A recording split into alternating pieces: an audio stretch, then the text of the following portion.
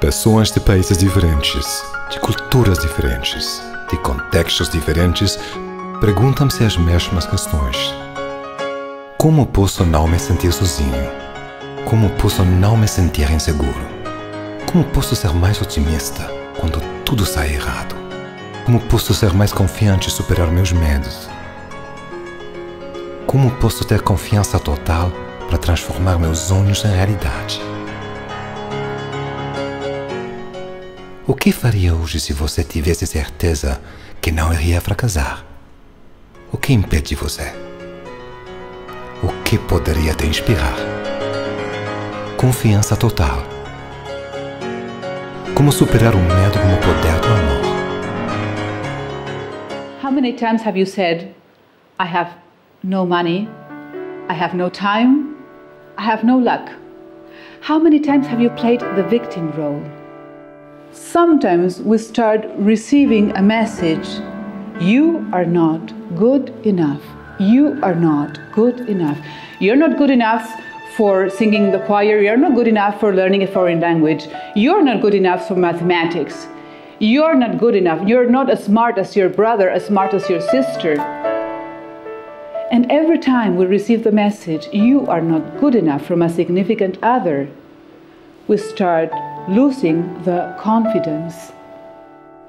Fear interferes.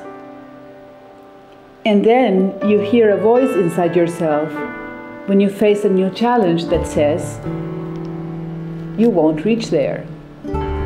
You won't make it. They won't be interested in your project. Stop dreaming. Become realistic. And what does the voice of love say? Be realistic. Plan for a miracle. And you know what happens when fear meets love? It melts. And you go back to your essence. Verônica de Andrés, uma conferencista internacional e também autora especializada em desenvolvimento humano. Uma educadora que tem trabalhado nos 5 continentes, inspirando pessoas de vários países e de diferentes níveis de conhecimento e cultura. Verônica mostra que existe uma resposta para o medo, que existe algo que todos nós precisamos. Todos precisamos de amor.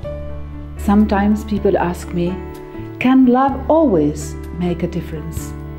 Deep in my heart, I felt the answer was yes. But I was only able to confirm this when an extraordinary group of people that want to make a difference in Nigeria invited me to go there and teach. Por que paramos de acreditar em nossos sonhos? Como podemos voltar a acreditar neles novamente?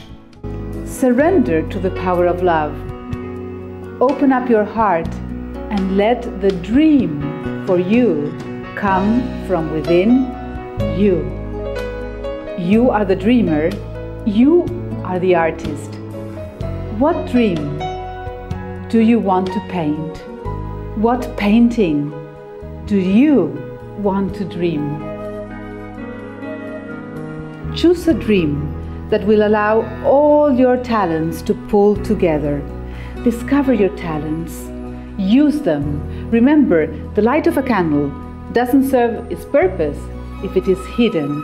So see the light in you and use it. Filme que inspira a viver seus sonhos. Agora disponível em DVD. Peça já!